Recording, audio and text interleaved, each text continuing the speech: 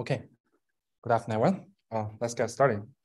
So first of all, I just want to remind everyone that you should start doing some kind of your project, right? We got some midterm project report due, I think after the spring break. You should have enough time. So again, we just request you to do some kind of initial trials on the problems you want, right? If you're reading papers, please start reading the paper, right? And we hope that midterm report you should have familiarity with your problem, and also tell us how much things you have done, right? And what's your next plan, and so and also, right? So don't just tell us, okay, we have just collected data. Right? That's not sufficient. And you have if you choose to read papers, please at least read through one paper in your choice. Okay, so let us continue with the linear models. Okay, so in the last lecture, we talked about how do we do the model selection, right? And if we maximize the model evidence, the model evidence here means that the log probability of the data, right? When you marginalize out all possible model parameters according to the distribution of the model parameters, right? So actually, it kind of integrates all possible explanations from the model parameters for the data, right? So there is some kind of internal structure, which is a trade-off between the best fit to the data and also the complexity of your model, right? So that means if you maximize the model evidence, you're essentially finding the best trade-off between the data fitting and the model complexity. This is it's kind of like similar to what we usually do for model selection, like cross-validation, right? So, but the elegant part is that, okay, in Bayesian framework, you can just doing this model selection by maximizing the model evidence, right? This is called type 2 maximal likelihood estimation. And then we talk about several learning algorithms for different types of data, like binary classification, logistic regression, probability regression, right? We talk about multi-class classification. We talk about ordinal multi-class classification, right? And we introduced a very efficient optimization scheme. It's called Newton-Raphson update, right? So we explain how this idea was motivated, right? They essentially use a quadratic function to approximate the local to locally approximate the target function, right? And then you use the optimal of the local quadratic approximation to update your model parameters, right? Hopefully you can you capture and understand the basic idea, and it's not required that you should derive all those details updates, right? But at least you need to know the idea, the principle. And then the last part we want to discuss about linear models is how do we create a generalized linear model in an exponential family. So as we mentioned, exponential family subsumes a large family of common used probabilistic models like Gaussian, like Bernoulli, right? And Dirichlet, all kinds of stuff, right? So naturally we want to discuss, okay, if you have a exponential likelihood over your data, right? So T here represents the observed data or collect data, right? So you assume that this data can be explained by some exponential family distribution, right? And it's parameterized by eta, right? And here, for simplicity, we assume the form of exponential family is as follows, right? So the sufficient statistics is just a T, but in the most general case, it should be some function of T, right? But yeah, let's just keep it as it is. We'll see later, right?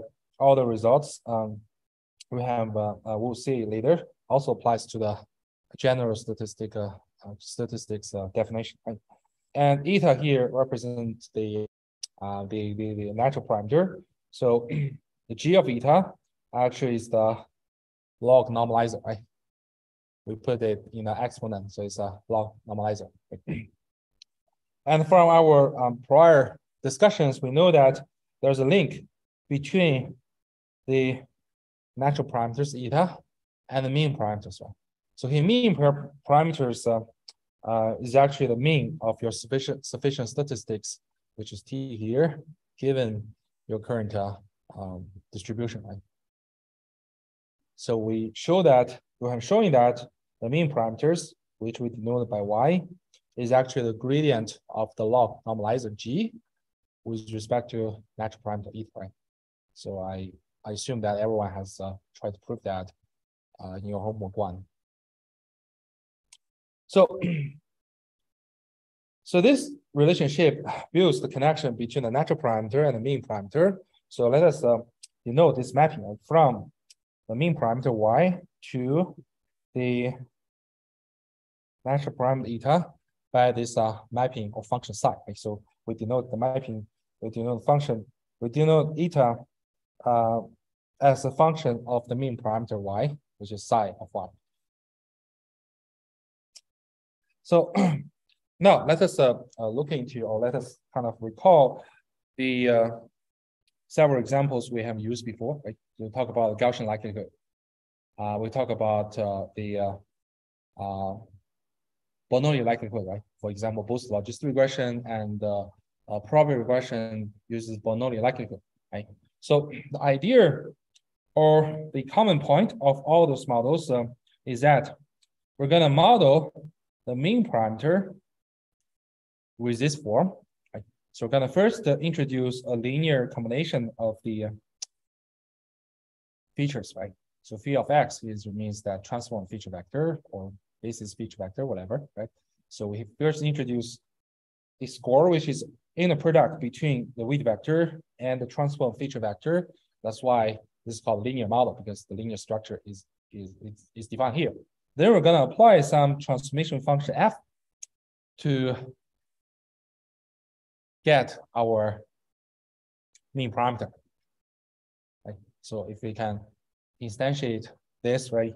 So for Gaussian distribution, right? For Gaussian distribution, we assume that your mean of the Gaussian is just the dot product between the weight vector and the feature vector, right? And of course, you got some variance, right? Something like that. Right? So here in the Gaussian case, f is just the identity mapping, right? It's just identity mapping means that you don't do anything. Right? But for the Bernoulli likelihood, so we know that the likelihood is like y to the power of t, y minus y to the power of y minus t. T is either 1 or 0, right? It's an observation. But y is further modeled as some sigmoid function of this inner product, right? So you can see that f essentially here is the sigmoid function, right? Remember, Bernoulli likelihood is obviously a member in the exponential family, right? And for the probability regression, we use Gaussian CDF instead of the sigmoid function, right? Right. So through these three particular instances, we can see the general modeling strategy, right? So we usually model the mean parameter of your likelihood as some kind of function of a linear combination of the basis functions or features, right? So now in the exponential family, right, how do we choose f to be convenient, right? So remember, from the exponential family, we know there's a mapping from the mean parameter to the natural parameter eta, which is function psi, right? So now we require that we're going to choose f to be the inverse of psi.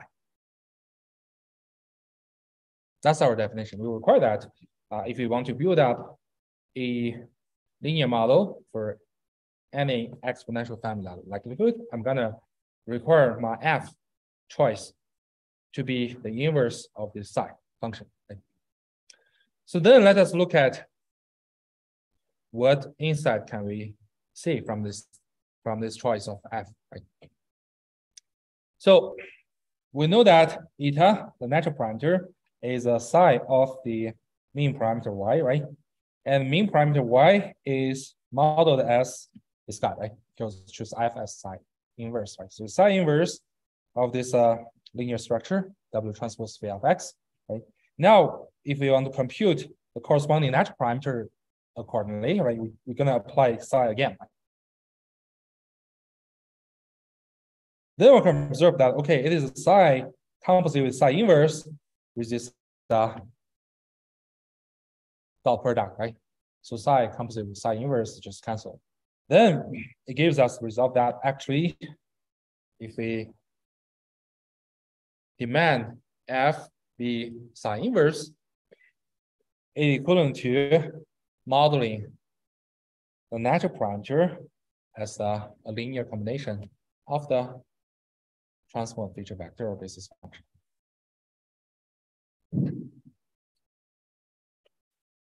And you see that actually for the cases we just discussed, like Gaussian likelihood, like Bernoulli likelihood, like logistic or probate regression case, right? Their F choice is exactly the inverse of psi. You can double check by yourself. So here we call F inverse. So F inverse essentially psi, right? Is a link function, which link, well, it's called link function because it is actually the underlying link between the expectation and natural parameters.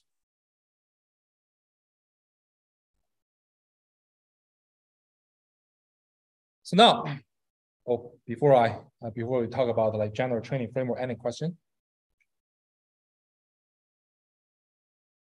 Okay, so now let us talk about how do we estimate the model parameters, right? So from our requirement of the modeling of the F, right? We know F is inverse of psi, right? We can build up our generalized linear models, which is to say we model our natural parameters as a linear model. It's a linear combination of the feature vector features, right? And then suppose we have collected n training examples, x1 t1 to xn tn. If we want to accordingly estimate the model parameters w, I'm going to do that. Again, we're going to use the maximum likelihood estimation framework. That means we're going to take the log likelihood of the data, right? Which is summation over this guy, this exponential family. Remember that the form is like eta times tn subtracted by g of eta n. Oh, sorry, it's eta n. Right? So if you take a logarithm, you take out the exponent, you get this summation over eta n tn subtracted by g of eta n, right? So eta n we modeled as the W transpose with phi n, right? The feature vector for the nth example, right? So if you take the gradient with respect to W, it gives you this result, right? So this guy, partial eta n over partial Wn subtract times Tn subtracted by this guy, right? We can use the chain rule. We can first compute the gradient of G with respect to eta n, then multiply with partial eta n or partial W, right? So if we can do the further, we can do some kind of little bit derivation. We know that because eta n equals to W transpose phi xn, then its derivative with respect to W will simply be the feature vector phi eta n. Right? Let me use this color, red color, right? And for this guy, okay. What's this? What is partial G? G is the log normalizer, right? What is the gradient log normalizer with respect to eta? Yeah, exactly, right? I heard that. So we're gonna use this result again, right? The gradient of the log normalizer with respect to its natural parameter is actually the mean, right? Which is the mean parameter yn. So now you just merge the terms. Now you can see that the gradient has the following structure. So it is summation over the product between each feature vector and the difference between your observation Tn and your mean parameter yn. Right? So in practice, like if you want to make some prediction, right? Although you're going to use some exponential family distribution to model the data, right? To model the output is a distribution. But if you want to make a prediction, the most natural and most easy, convenient way is just to use the mean, right? To make your prediction.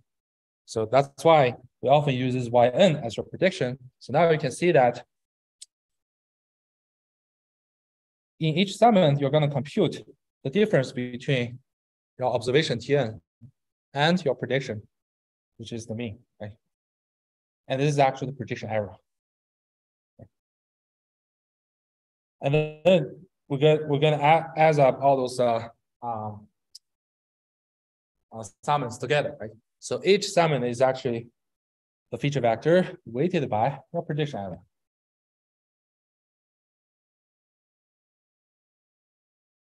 Then you can use this gradient to update our model parameter step, right? You can use stochastic gradient descent, you can use the gradient descent, you can use second order gradient optimization approaches, whatever, right? So we have taken our machine learning class before, right? When we talk about linear regression, of course, it's not a probabilistic framework, right? We actually calculate the gradient of the square loss with respect to W as well, right? It activates the same structure. I mean, you're not required to review the previous book or slides, right? But just want to attract your attention. This is actually the same structure. Right? It's a weighted summation of the feature vector, and the weight is actually the prediction error.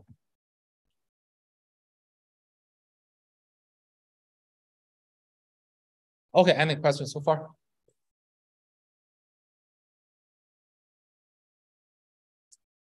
Okay, then we have finished our discussion about the generalized linear models.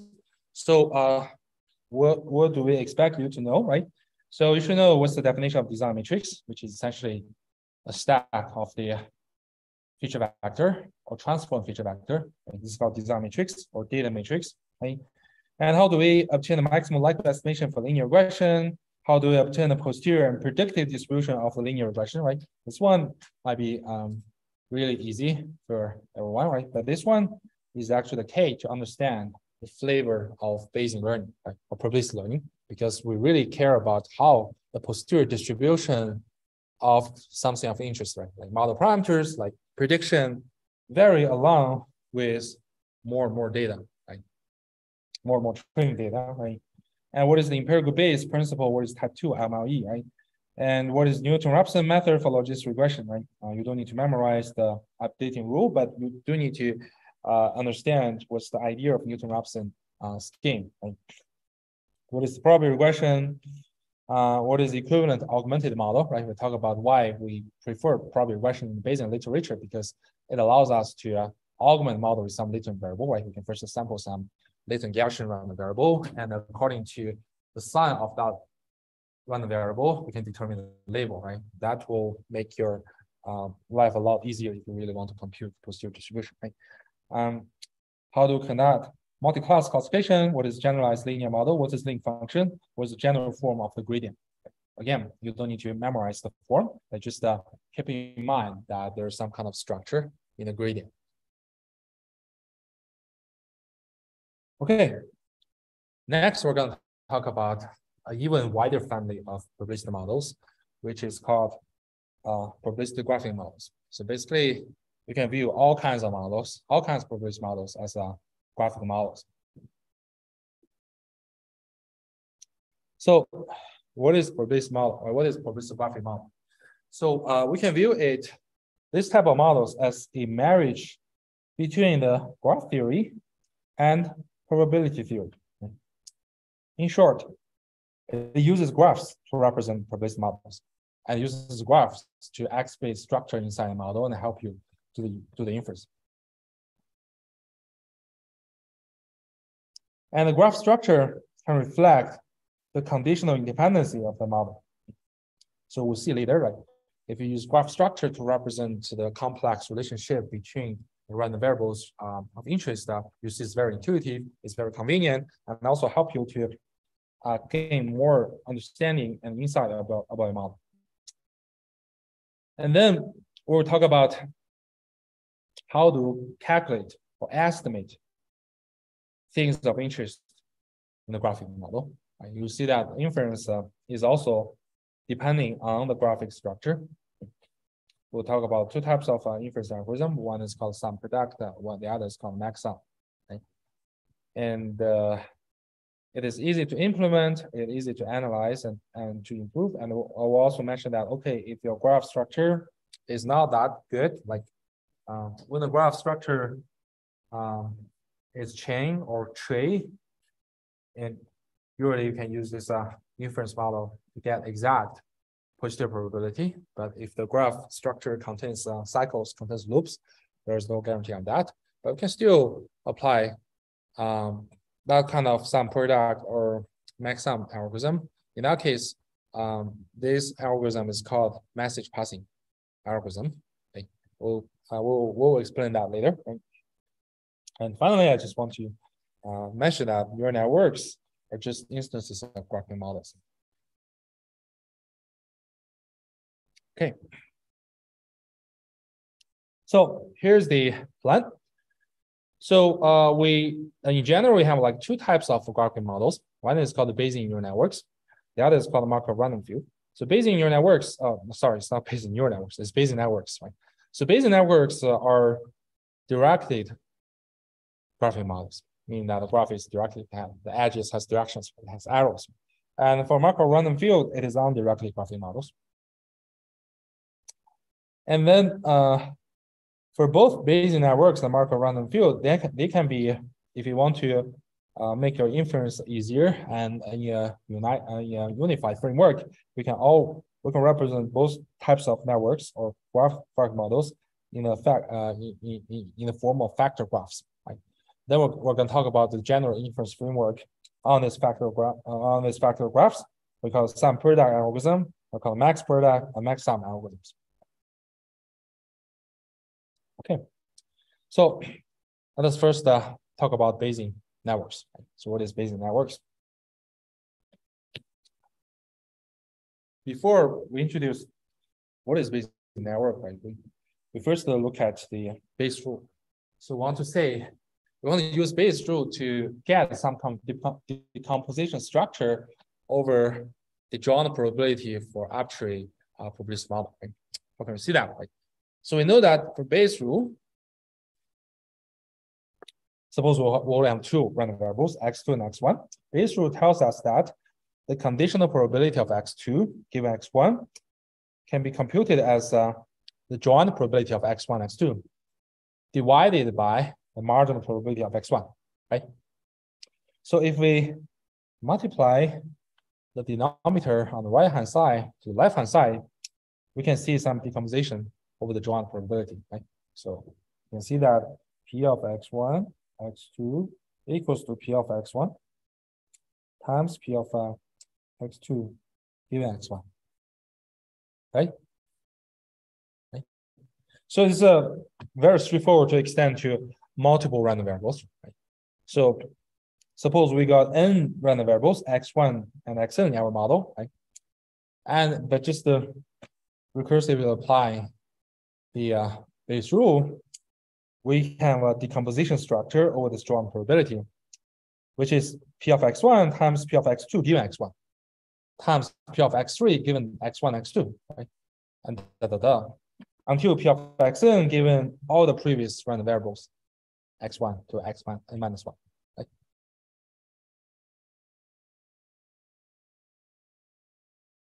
So what does this decomposition structure tell us? Actually tells us how do we sequentially sample this n random variables. It actually defines a sampling procedure of this n random variables x1 to xn. How do we see that? Right? So from this decomposition, right? If you want to get a sample for x1 to xn, how can we do that? We can first sample x1 from this marginal probability P of x1, right? And the given x1, we're going to sample x2 from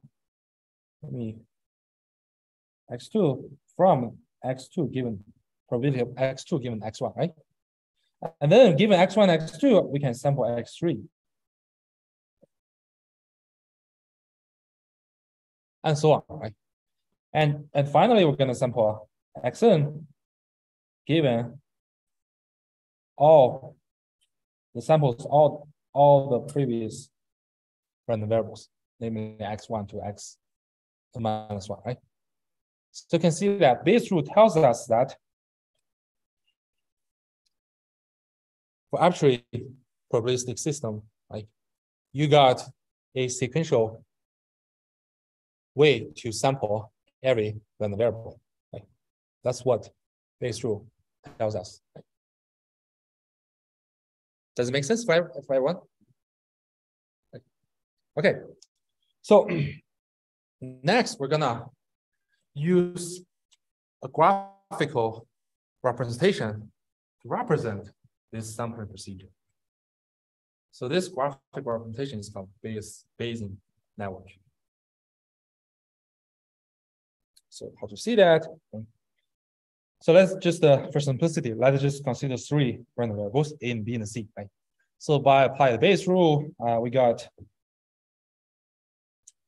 the joint probability of A and B and C can be decomposed as P of A times P of B given A times P of C given A and B, right?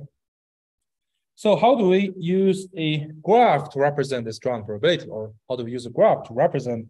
We're going to first sample A, then given A sample B, then given A and B sample C, right? Naturally, right? We can use a node to represent each random variable, right? And then, because in the product, right, in this product, which represents the joint probability, right? Each term in this product A is kind of like conditional probability, right? Of course, at the very beginning, right, P of A doesn't have any conditional part, right? So we can view a conditional part as some parent and the target variable as some child. So we're gonna emit an edge from the parent to the child. Right. If you take a look for this particular model, right, we got a P of A, this is A, right? And P of A is not conditional distribution. It doesn't condition anything, so it doesn't have any parent. There's no incoming edge pointing to A, right? But if we look at the second probability, which is P of B given A, so it's conditional on A, right? So we can view A is parent of the node B. So we're gonna emit an edge from A to B. Okay. So this represents this edge corresponds to this, right? And next, we move to the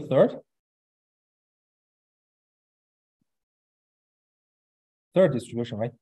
So now it's P of C given A and B. So it is conditioned on 2 variables, A and B, right? So C can be viewed to have viewed as having two parents, right? So we're gonna emit 2 edges, right?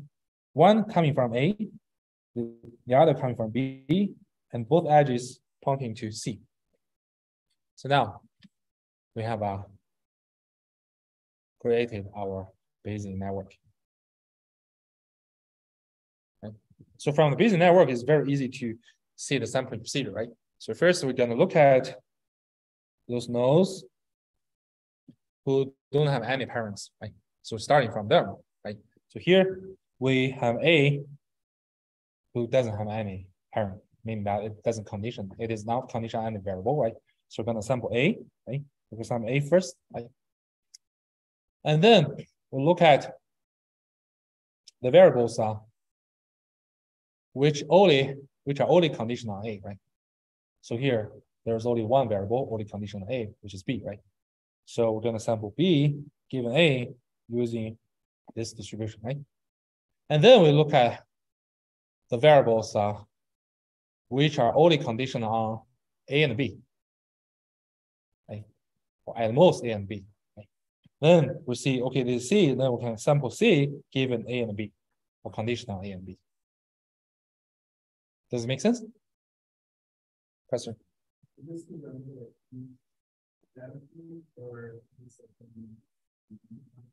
That's a very good question. Yeah, it will be done every data point. Yeah, we'll move to that like more general definition later. Like you see that if you see like 100 data points, right? So remember, each data point is essentially a random variable. You're gonna draw a graph which generate or sample each data point, right? But we'll come to that later. Right? Any other question? Okay, so here's the rule to create a Bayesian network to represent the joint probability or the sampling procedure according to a specific joint probability. Right? So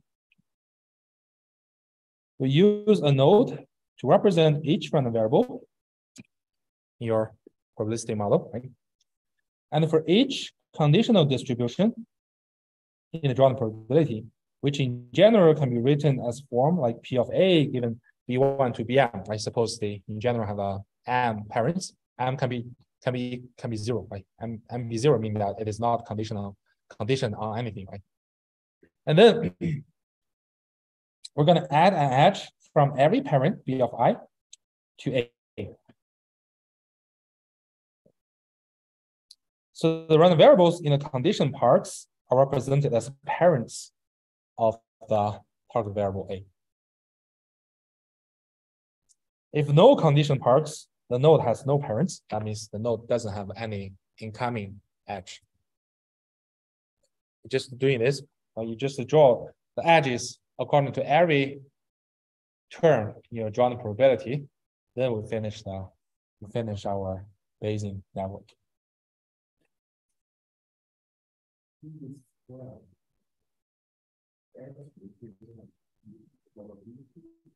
The edges, we cannot say like what single edge represents a conditional probability.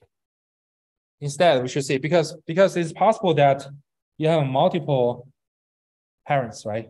So you can only say, okay, all the edges pointing to the same node represent conditional probability. Yeah, all edges pointing to the same node. Like for example, for P of C given A and B, right? So we got two edges pointing to the same node C. So this guy, the three things together correspond to this P of C given A and B. Any other question? Okay, so next we're going to use a little bit more complex example to show to showcase how we create a Bayesian neural network, right? So we got a probabilistic model of 5 random variables, x1 to x5. So we can decompose this joint probability in this way, right? P of x1 times P of x2 times P of x3, P of x4 given x1 to 3, P of x5 given x1, x3, P of x6 given x4, x7 given x4 and x5. Right? So how can we draw a Bayesian network? So first, if we look at P of x1, we know that there's no parent or there's no condition part, right? So there's no incoming edge pointing to x1. Similar things happen to x2 and x3, right? So we just finish the first three terms, right? And then we look at the fourth term, which is P of x4, given x1, x2, and x3. So now we know that the condition part consists of 3 variables, x1 to x3. Right? That means x1 to x3 are all parents of x4, right? So that means we're gonna draw an edge of each parent to x4. Okay? So we can see that x1, there's an edge pointing to x4, x2, edge pointing to x4, x3, an edge pointing to x4. Okay? So when we finish adding the 3 edges, we finish the term here, right? So now we move to the next term.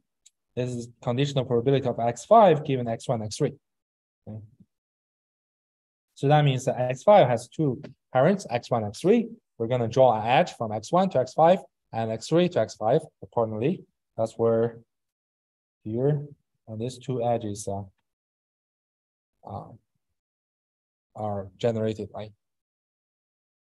And then we move to the next term, which is P of x6 given x4. So there's only one parent of x6, which is x4. So we'll draw an edge from x3 to x6, right? And then finally, we'll look at P of x7 given x4 and x5, right? It has two parents, x4 and x5. So we're going to draw an edge from x4 to x7 and x5 to x7. And that's it. We finish our creation of the, we finished the creating our Bayesian network representation of this model. Any questions so far? Okay, great. So now, want to stress that in general, Bayesian networks must be a directed acyclic graph, abbreviated as DAG. Why is that the case?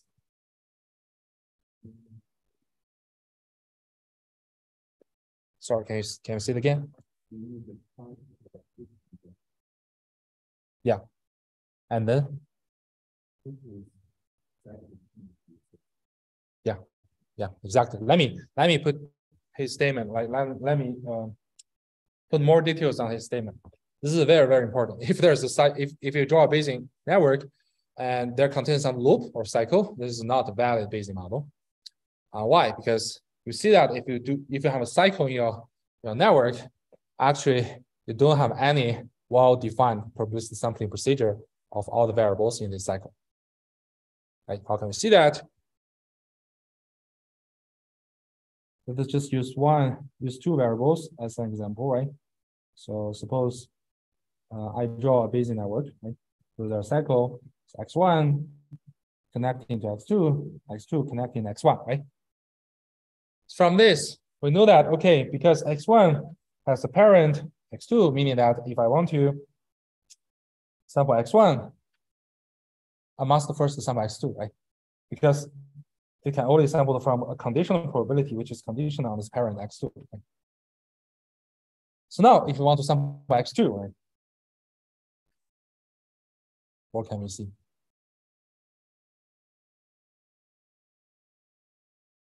X2 is conditional on x1, right? X2 has a parent x1. So meaning that if you want to sample x2, we must first sample x1, right? However, we want to sample x1, so we want to sample x2. However, if we want to sample x2, we need first to have a sample of x1, right? So there's a deadlock, right? You cannot generate the samples of x1, x2. So this applies to arbitrary large loop, right? So you can try that with,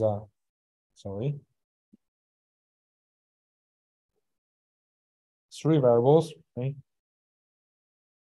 You see such kind of dialog again, right? If you want to sample x1, you need to first sample x2. If you want to sample x2, you first sample x3. However, if you want to get x3, you need to first sample x1. So that's why a Bayesian network cannot have any loops. So cycle means each random variable, right, can be sampled only if all the other random variables in the cycle have been sampled. Right? That means every variable in this loop or in the cycle, its sampling is depending on all the other random variables. Right? That forms a deadlock, meaning that the random variables in the cycle cannot be sequentially sampled. This violates Bayes' rule, since Bayes' rule guarantees that the random variables can be sequentially sampled while the decomposition of the joint probability. From Bayes' rule, we know that the joint probability always have some kind of decomposition procedure. From this decomposition, we can always sequentially sample each random variable.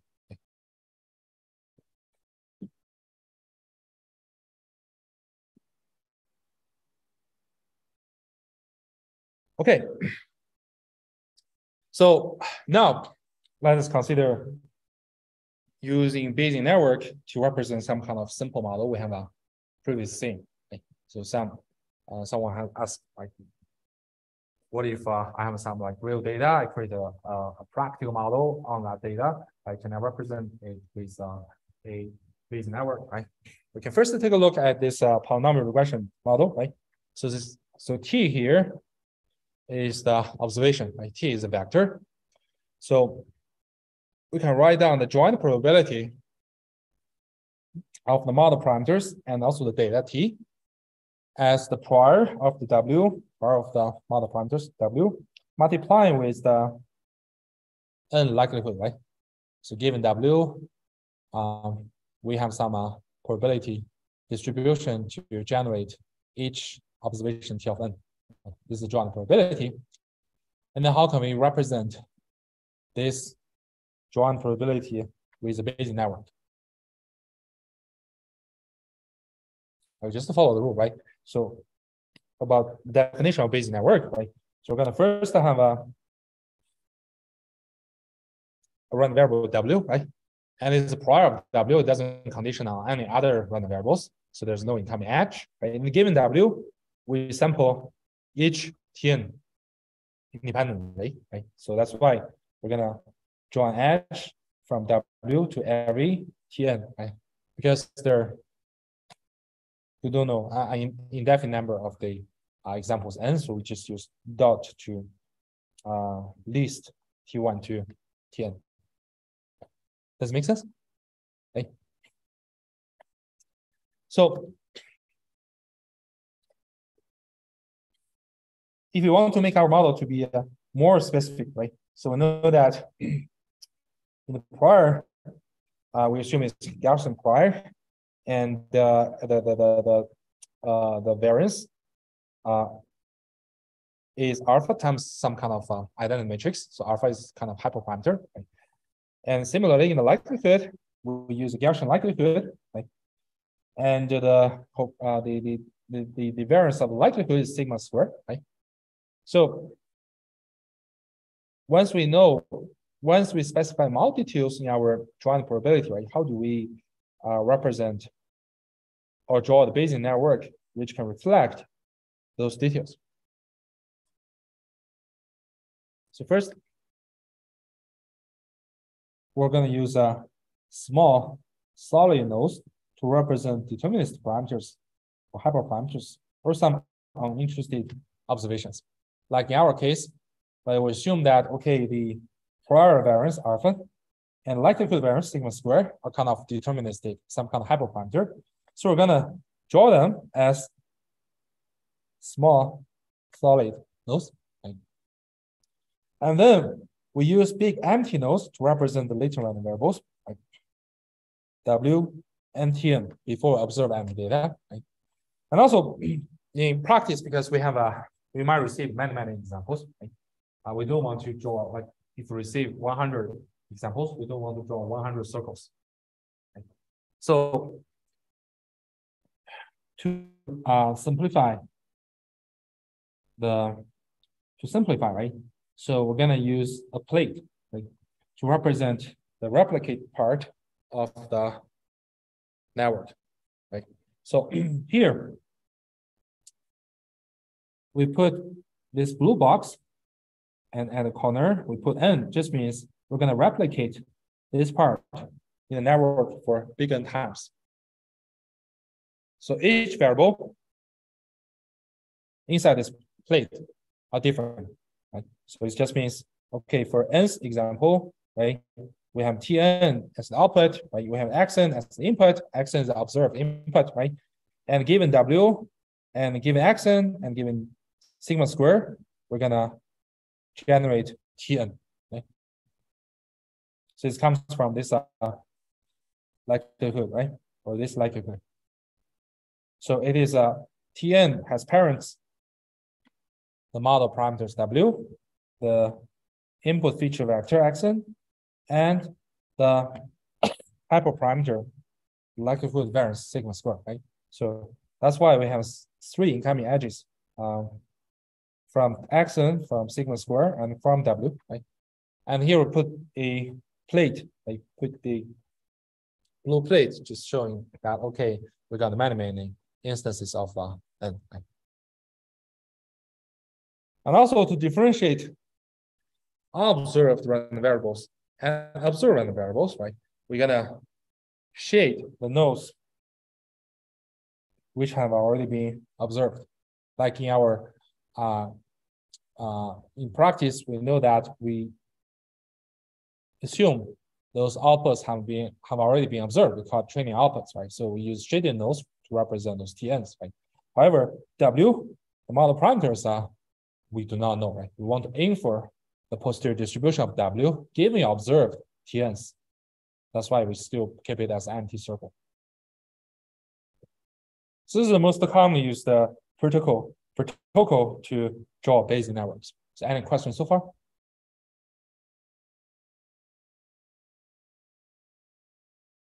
Okay, great. So yeah, when I was a grad student, right, because I'm doing research in probabilistic modeling, right? So the very first step, you're gonna create a probabilistic model, right? So my rule of thumb, I will always first draw some graphical model representation, and then I try to write down the joint probability. Right? But now I'm so familiar with all those stuff, so I kind of ignore the joining step. I just write down the joint probability. But it's always a good practice, like to write down some graphical representation of your joint probability, which can give you some kind of insight and inspiration, right, for your model design. So something we should keep in mind, like the network structure, the Bayesian network structure, is determined by the factorization of the joint probability. Right? So we draw the graph or draw a network according to the term in the factorized joint probability, right? It means that if you use a different factorization, even eventually they give exactly the same joint probability, the graph structure will be different, right? So we can take a look, right? So if we use this decomposition over the joint probability, so P of A times P of B given A, P of C given A and B, so our graph will be, A and B given A and C given A and B, right? But if you use a second factorization, which is equivalent to the first one, which is equivalent to the, in the sense of that computing the joint probability, right? So if you first decompose B, first multiply marginal probability B, and then B and C given B and A given B and C, what will happen is that, okay, you're gonna draw B first, and then you're gonna draw C given B, and then given B and C, you draw A. Right? So structure varies. That means even from the joint distribution perspective, the models can be equivalent, but they can be represented by different structures. There's no like one-to-one mapping between the Bayesian model and its network structure.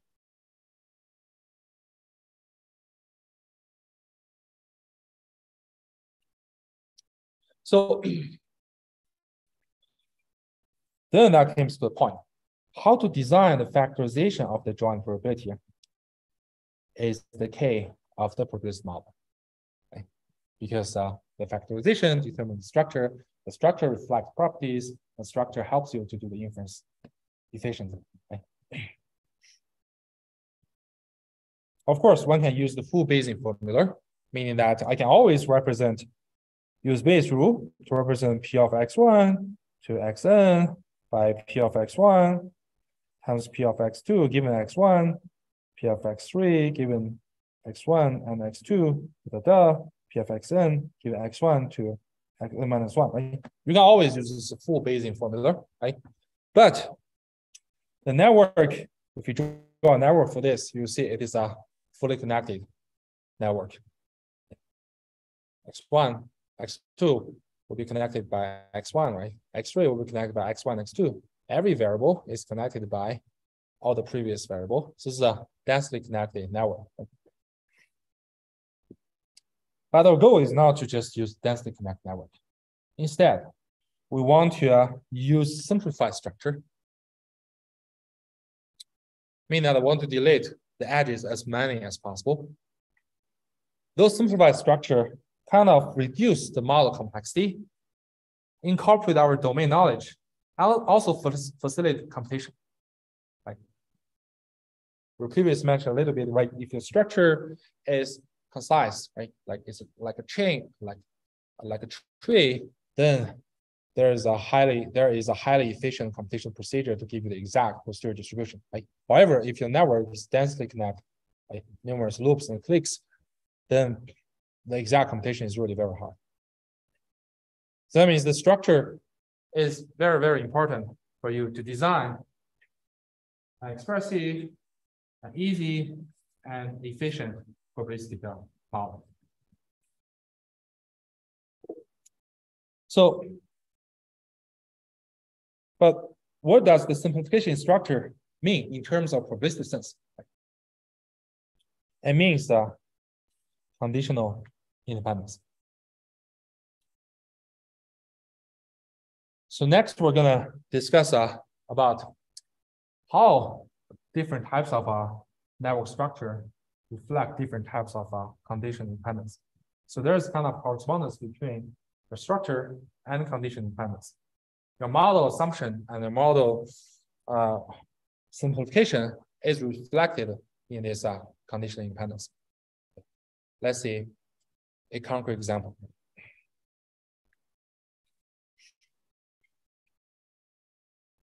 We're going to use this, we're going to discuss about this linear Gaussian model. So what is linear Gaussian model? Basically, suppose we're dealing with like n random variables, x1 to xn. So linear Gaussian model just means for any conditional probability, right? Xi, conditional is parent. So its parent can be a bunch of our random variables, right? So model this conditional probability as a Gaussian distribution, where the mean is a linear combination of all of its parents, plus some kind of bias, B of I, and with some variance, nu of I. This is our model. Okay.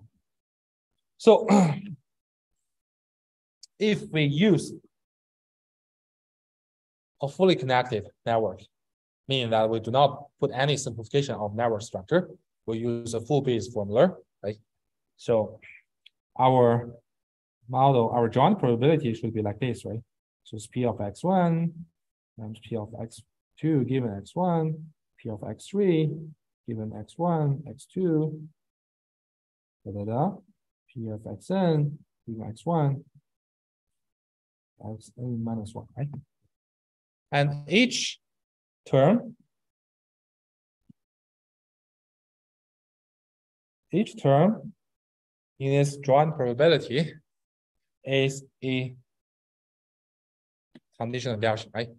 It's a linear Gaussian where the mean is a linear combination of all of its parents. So now I want to ask, how many parameters do we need to learn this model?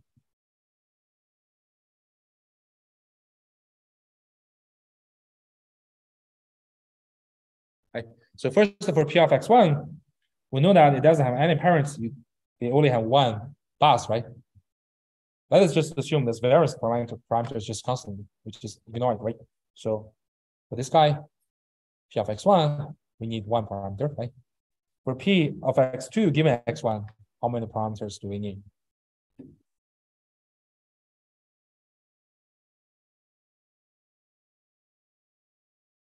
How many parents does it have?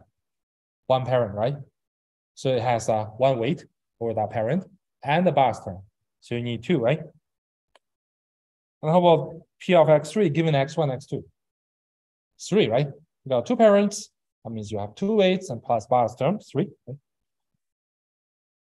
you can just increase number of parameters for every conditional probability. And for the last one, right, you got n-1 parents, right? n-1 weights plus bias, right? You got n parameters, right? So if it adds up the number of parameters, it tells that we need a number of parameters n squared, right? In the scale of n squared. So you can imagine that the number of parameters of your model, if you use a densely connected Bayesian network to model, right?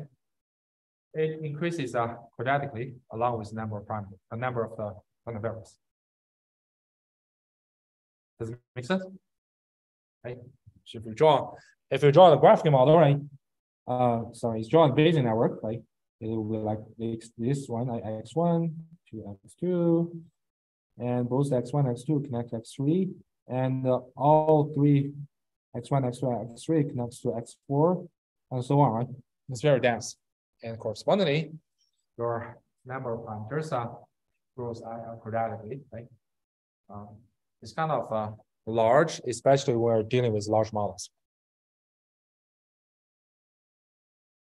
And naturally, we want a simpler model, right? We want the model to have a simpler structure. Like if you take a look, like we're gonna often, it says there's often used a strategy, like we use a chain structure. This is our graphical model, right? So we're gonna just connect successive nodes, right?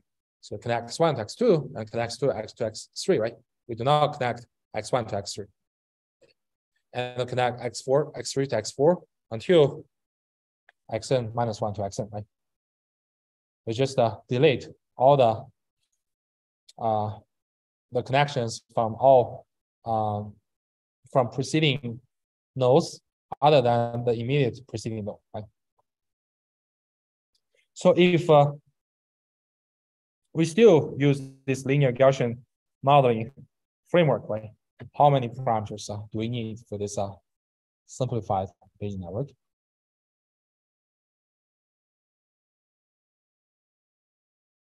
Just ON, right? Because each in the joint probability, right? Let me try to write it more explicitly. Right? You write it down, it's just P of x1 times P of x2 given x1, right? P of x3 given x2, right? It does not condition on x1 anymore until P of xn given xn minus 1, right? So now each term in the joint probability only is conditioned on one variable, right? So only need estimate one weight plus some bias, right? And it's proportional to n. So you can see that simplified structure corresponds to a reduced number of parameters. Right? This one is much more acceptable in practice. Right?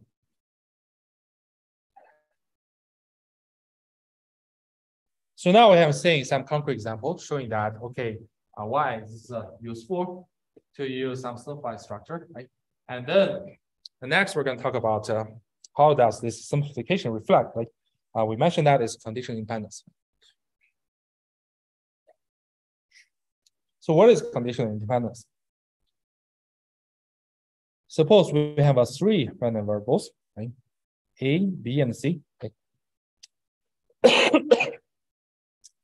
We call A is conditional independent of B given C if P of A given B and C just directly equal to P of A given C, meaning that it doesn't matter if it is conditional B or not. Okay. As another equivalent representation is to say like P of A given B. It's not like that. P of A and B given C, the joint probability of A and B given C can be written of P A given C, P of B given C. Okay. So those are equivalent. Both defines that A and B are conditionally independent given C. Right? And for convenience, right, we don't always want to write down that joint probability, but we can use this to represent the conditional independence, meaning that given C, A and B are conditionally independent. We use some kind of like, orthogonality symbol or perpendicular symbol to represent the independence, right? That's our definition.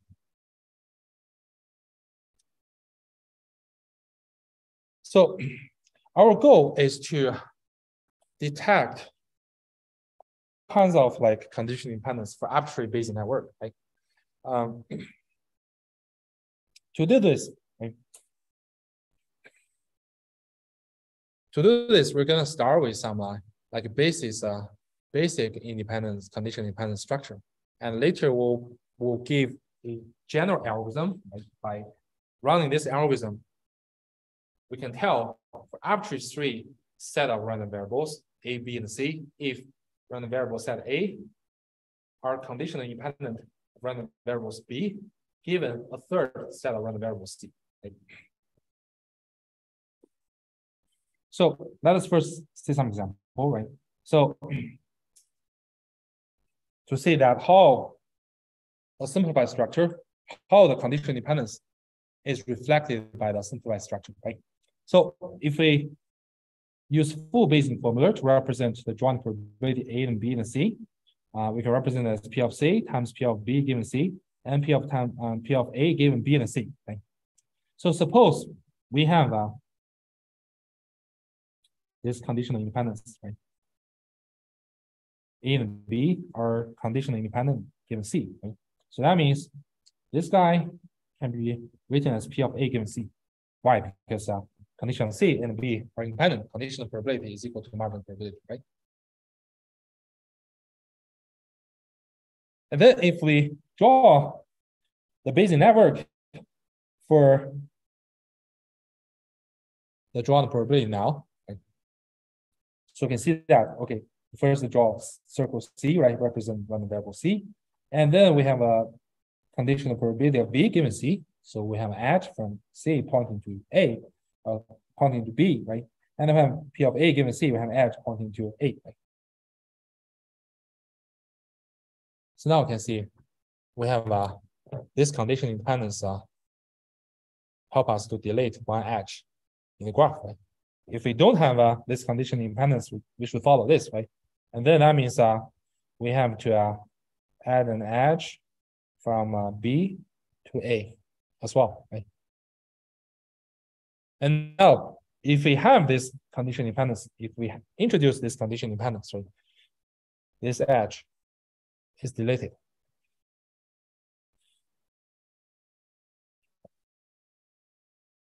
So in practice, right, when we design a Bayesian network, we're not gonna first come out a set of conditional independence assumption and then try to draw the graph. That is a little bit unintuitive, right? Instead, we're gonna first consider a sampling generative procedure to sample all the random variables of interest to given the structure. And then from the structure, we'll try to infer what kind of conditional independence it reflects. Right? For example, suppose we got 4 random variables, x1 to x4, right? This is my modeling, right? I can draw this Bayesian network first to represent my probability model. So we know that in my mind, right, I'm gonna first sample x1, and then sample x2 given x1, sample x3 given x1, then given x2, x3, sample x4, right? This is my Bayesian network. Then from this network structure, we can analyze what kind of conditional independence on the line, right? So first, we know that condition on x1, x2, and x3 are independent, right? Right. And then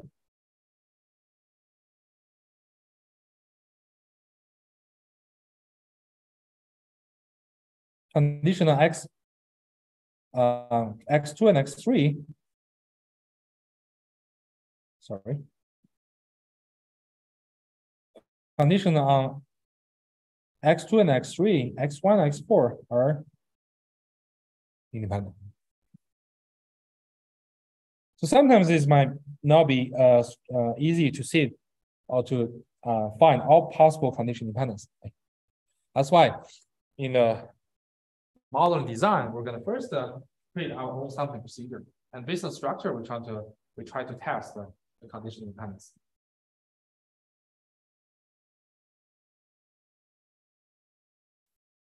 So here is our general question. Given a possibly complex Bayesian network, right?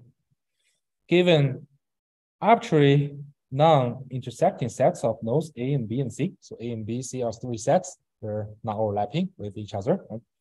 How do we test if given C, A and B are condition dependent? To analyze the properties of our Bayesian network model, right? This is important to know.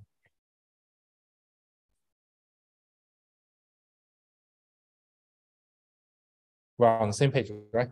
About problem setting.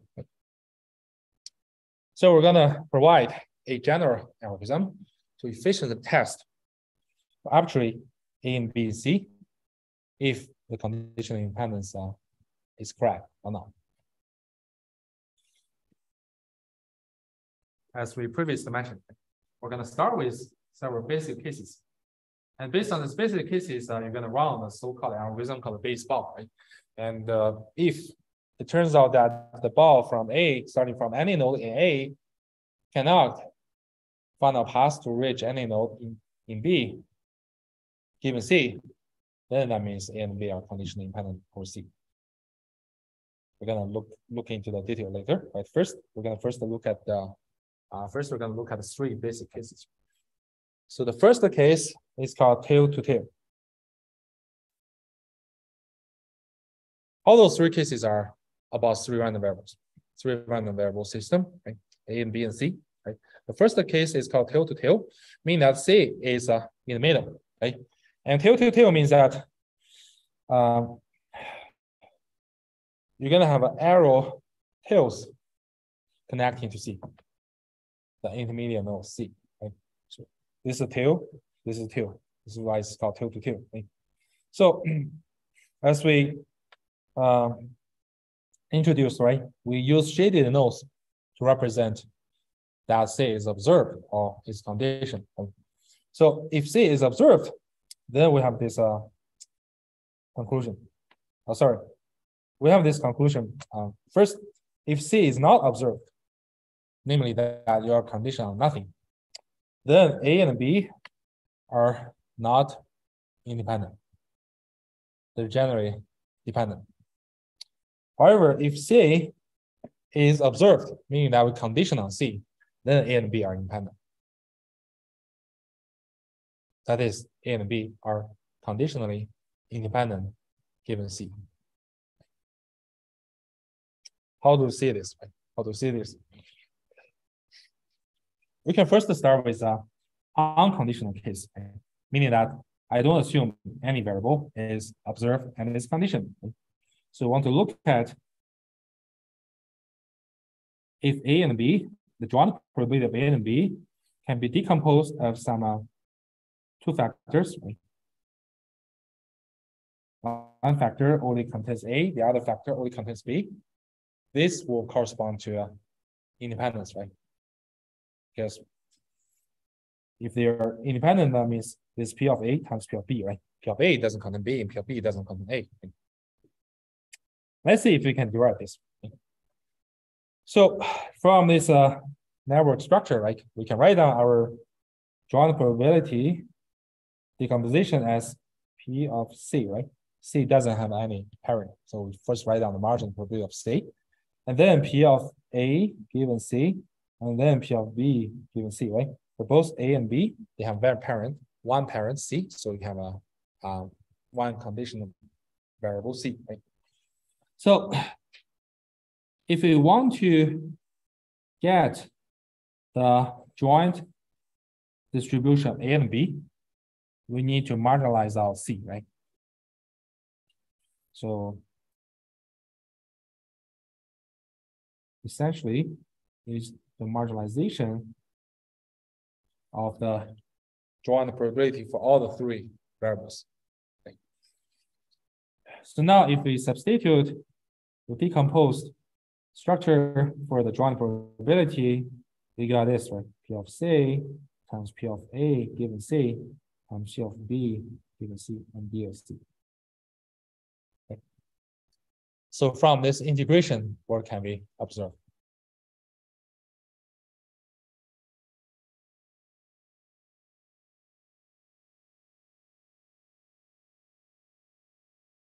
We can observe that actually this integration cannot separate A and B, right? You got one term that only contains A and C, right? You got another term that only contains B and C, right? However, you're gonna integrate out C, right? That means A and B will be coupled according to C, right? Through the integration, they're tightly coupled. So eventually it will give you some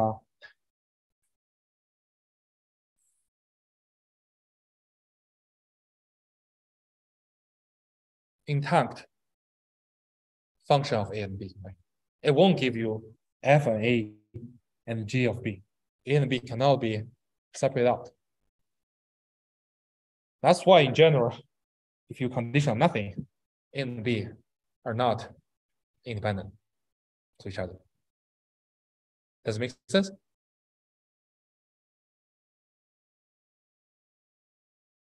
So let us look at the second case, right?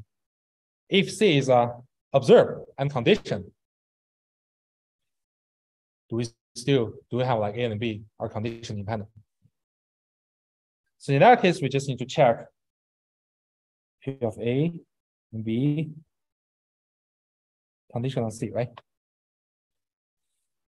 If we can write it as P of A given C, P of B given C, that means they're condition independent, right? So again, we're gonna leverage the definition and structure, right? So this guy is P of A, B, and C divided P of C, right? So apply this decomposition again. This is reflected from this network, right? So it is P of C times P of A given C times of B given C and divided by P of C. Now what can we observe?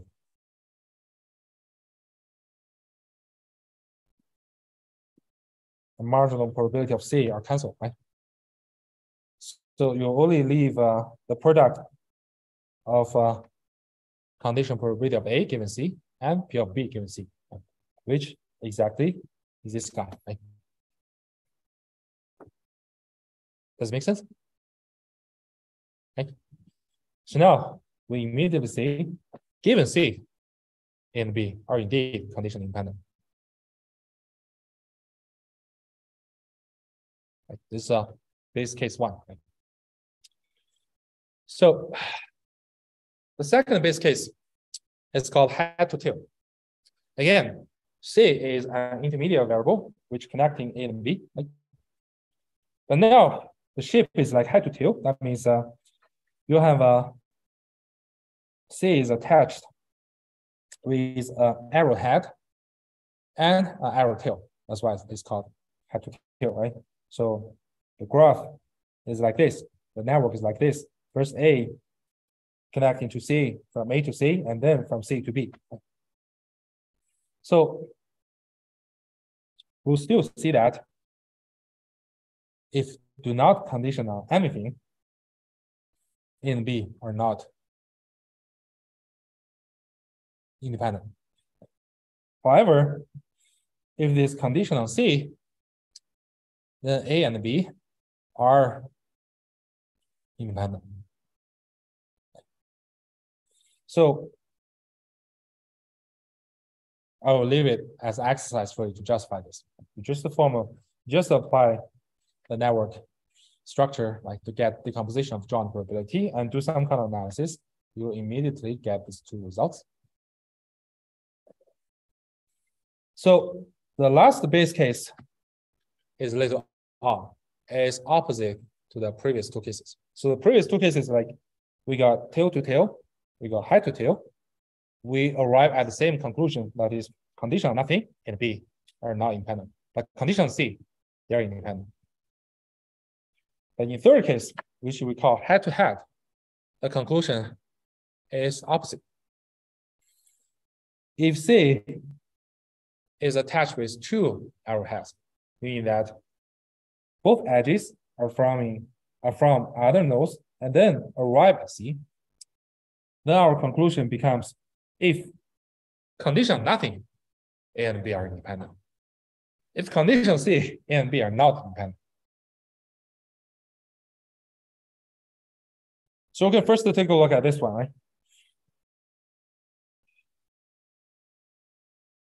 Condition nothing, A and B independent just means that we need to show that P of A and B equals to P of A times P of B, right? Let's see if we can apply this conclusion, if we can arrive at this conclusion, right? Given this model, right? So given this model structure, we know that the joint probability will be P of A times P of B times P of C given A and B, right? Because C has two parents, A and B, right? And then if we want to obtain the joint probability of A and B only, right, we need to marginalize out C, right? So we're gonna substitute this decomposed structure for the joint probability in our integration, right? So now who can tell me what's this, right? What's this integration?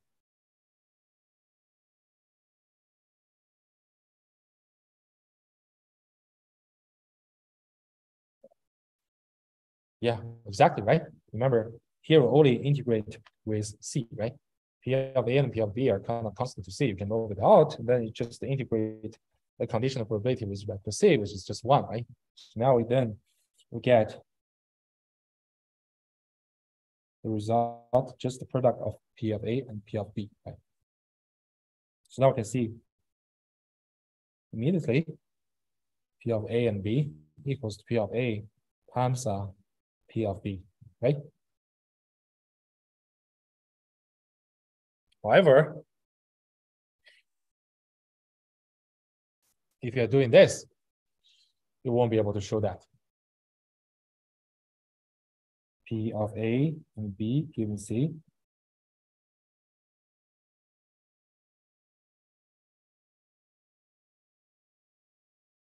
We cannot show this. And I will leave it an exercise for you guys to look into that. So basically you will meet kind of similar effect we just mentioned before, right? But in that case, we mentioned is that, okay, you're not conditional anything. You see some coupling of A and B, right? Because of integration. But here, in this case, you will see the coupling when you condition on C.